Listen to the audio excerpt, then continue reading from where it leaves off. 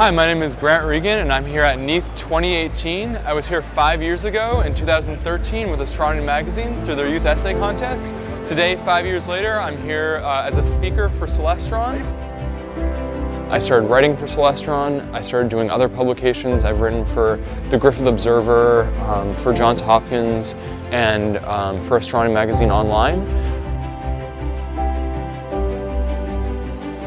Hi, I'm Will Clodfelder and I'm here at NEAF 2018.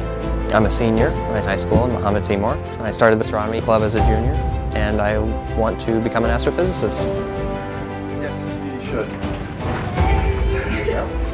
I am Pranvera Hyseni, a 22 years old student from Republic of Kosovo, as well as I'm the founder and director of the Astronomy Outreach of Kosovo, which is the largest non-profit astronomy outreach program in our country.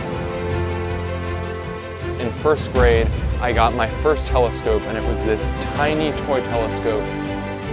I went outside, I looked at the moon, and I fell in love with astronomy.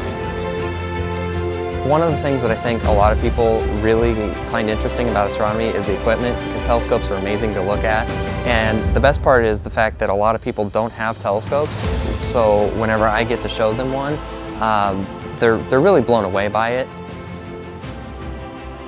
In Kosovo, to do astronomy, it's really a rare thing. So if you mount a telescope in a square, they're gonna think like, oh my God, what's that equipment? Everybody is so curious to come and check at it. And I keep telling them that you are gonna see something that you would never be able to see with your naked eye. For example, a galaxy or a nebula. And you know that moment when they put their eye on the eyepiece and that wow, you know? That's what I call the wow moment, because somebody looks through the telescope and they're going wow because they don't believe what they're actually seeing. My favorite response is when they're looking in the eyepiece and then they step back and look up expecting to see what they just saw through the telescope.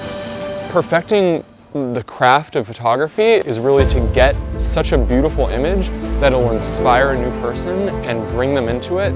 Even if they aren't interested in astronomy, it just makes them think about their universe, about their surroundings, and makes them almost rethink their lives. When they see those galaxies and they got to believe that how small we are, they got to realize how big the universe is. That's what matters.